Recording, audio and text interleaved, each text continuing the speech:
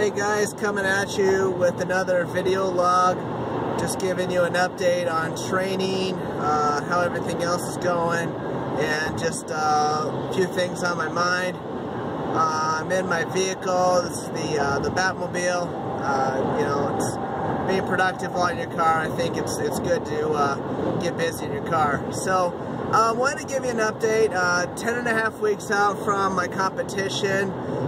Feeling good. Just got done doing some intervals, some high intensity intervals, which that's the best way to lose body fat. If you've watched our blog, we put an article out recently about it.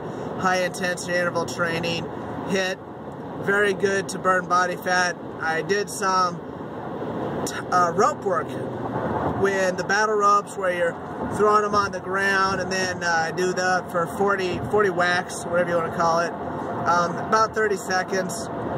Then I went over to the elliptical, and that was my interval. The elliptical is my cool down. So cranked out a bunch of those. It's kind of fun, something different. Not to mention, I did squats and deadlifts this morning, so my legs and knees are a little trashed right now. So the upper body gets the brunt of it, which is kind of a nice way to give the legs a break, but yet still spike my metabolism and my heart rate. So today went good. I did squats 295 for sets of 8, 5 sets of 8, then did 415 on deadlifts for sets of 4. Feeling strong, body's feeling good, little fatigue. I struggled yesterday a little bit on bench press. I got my reps in, but I can start to feel it to be more of a challenge.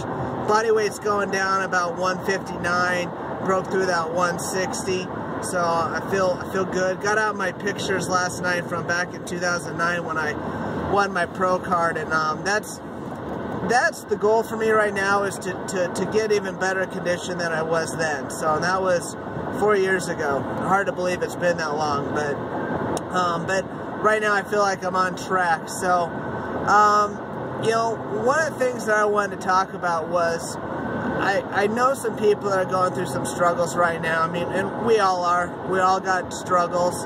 And I wanted to, I had a little analogy that came into my head. And it's in regards to working towards a goal. Now, it doesn't have to be bodybuilding or weightlifting or even fitness related for that matter. Just going for your goals. And I like to compare it to swimming across a river. Alright?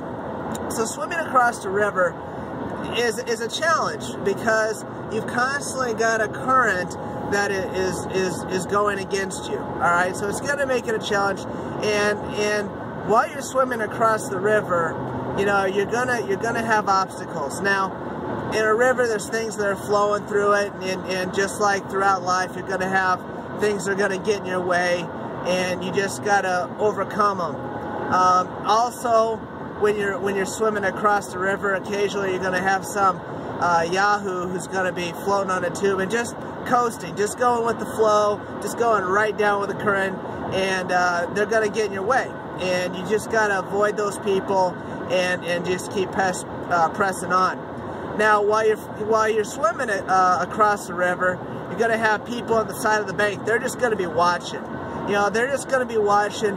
Some of these people are gonna be cheering you on. You know, those are gonna be your friends, your mentors. Those are the people that you want. Okay.